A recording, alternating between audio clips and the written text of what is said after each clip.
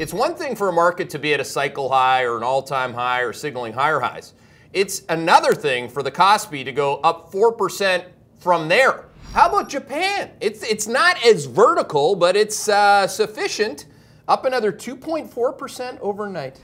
Quad 2 wasn't changing. Commodity market didn't change, currency market didn't change, all of Asia didn't change, Europe didn't change. That's what we knew. Now, we didn't know that the VIX, 100% chance it wasn't going to go above trend and hold there, but we did go with that call. It's a huge risk to have sold in the first week of the year, given that it's global Quad 2.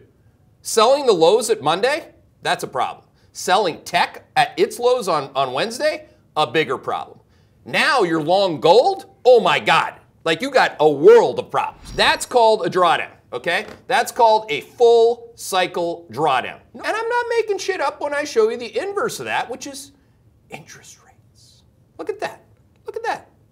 Now, I'll be damned if those two things aren't the inverse of each other. One thing has not changed, and that if you get the direction of the dollar and interest rates right, you get a lot of other things right. If you get a big move higher, which of course the jobs report is making it happen again, 109 on the 10-year yield.